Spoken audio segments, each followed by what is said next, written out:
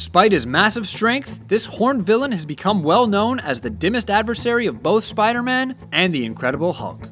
Welcome to WatchMojo.com, and today we'll be exploring the comic book origins of the Rhino. I am the Rhino.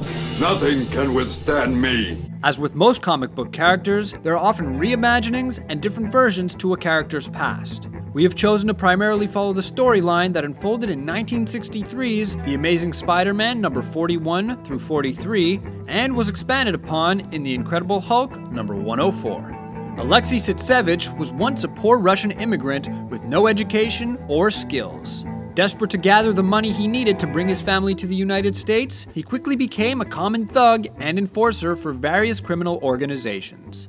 As a result, he allowed himself to be given intensive sub-hypnotic training before volunteering as a test subject in a criminal experiment to create an unstoppable henchman. Selected due to his naturally large size and the belief that his low intelligence would keep him obedient, Alexei was injected with various chemical substances and had a super strong polymer bonded to his skin. This provided him with an augmented strength and speed, granting him the powers of a rhinoceros. With his suit shaped accordingly, Alexei was directed to kidnap Colonel John Jameson, son of the owner of the Daily Bugle, in order to discover military secrets. However, the Rhino soon rebelled against his employer as he realized that he no longer needed to work for others. Instead, he could use his powers to capture and sell Jameson on his own to the highest bidder. Facing off against Spider-Man, Rhino easily overpowered the web-slinger with his reliance on brute force. However, the crafty hero quickly identified the Rhino's primary weakness, that he would charge in one direction without the ability to change course. Defeated and sent to a special state correctional hospital, Rhino was kept under heavy sedation until he broke free and sought revenge on Spider-Man. This time, Spider-Man devised a more permanent solution and created a special acid fluid that would dissolve Rhino's hide, leaving him without any impact resistance. Defeated yet again, Rhino was recaptured, tried and convicted before serving a commuted sentence.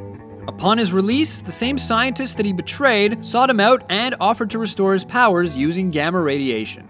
Also, adding an acid-resistant coating to his suit, Rhino was made twice as strong as he once was and was asked to capture Dr. Bruce Banner, an expert on gamma rays. Accepting the proposition, the task proved difficult due to Banner having transformed into the Hulk.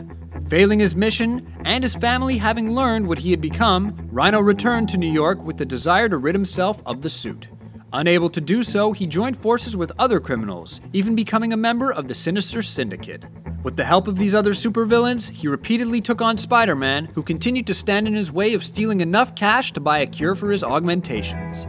A longtime adversary of Spider-Man, Rhino has appeared in countless comics and cartoon episodes over the years, remaining a fan favorite due to his reliance on brawn over brains.